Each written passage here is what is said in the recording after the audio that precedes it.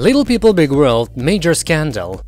As you are likely aware of by now, Jacob Roloff stunned Instagram users this week when he released a lengthy statement that focused on one gigantic and very troubling allegation – that he was molested by a field producer on Little People Big World.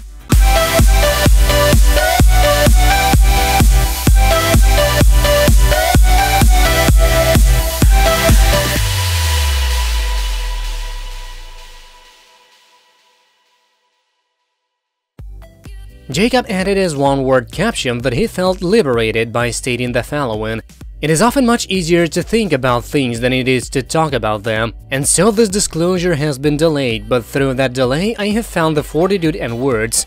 As a child, after what I realize now was a long grooming process, I was molested by an executive field producer for Little People Big World, Cardamone." Roloff did not provide any specifics about what transpired, but the 23-year-old said he first considered going public with this charge in November 2015 following text messages he received from his alleged perpetrator. A few months later, Jacob quit Little People Big World. "For the sake of the episode and ratings, I've seen a lot of storylines drawn up loosely about our lives," he said at the time, saying he was sick of the phony behavior of his loved ones on set. He said back then that producers asked cast members to hit certain talking points and that his parents and siblings were simply acting like characters on air.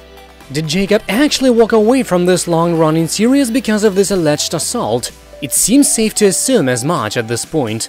Roloff said in his message that he hopes Cardamone is never permitted near kids again, adding of his current mindset: "I choose to disclose it now as it remains a traumatic memory that needs to be exorcised of any further power over my development."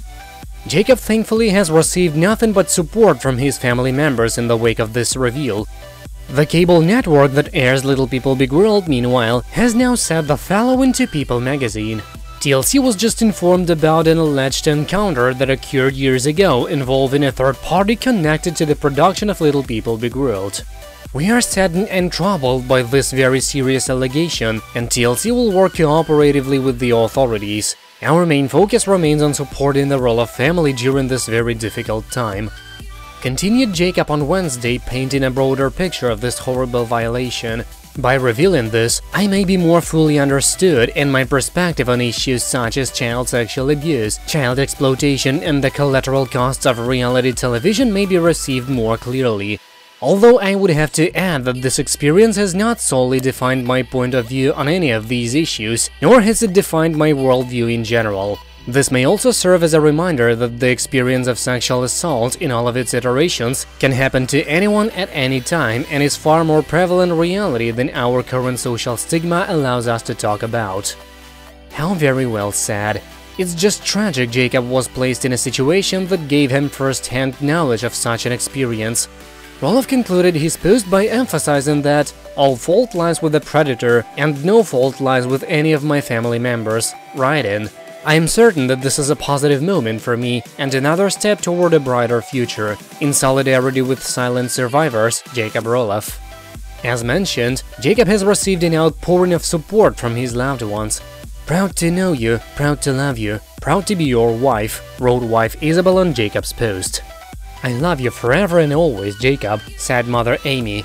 "I'm proud of you. Now you don't have to feel alone and carry this around anymore." Added father Matt, "Love you, Jacob George Roloff, very proud." Tori, Zach's wife and Jacob's very sweet sister-in-law, called Jacob by his middle name in the comments section and said, "Love you, George." Another sister-in-law, Audrey, who hasn't always gotten along with Jacob, wrote the following: "Asking harder preliminary questions. Love that line. Hate that you had to live through this, Jacob."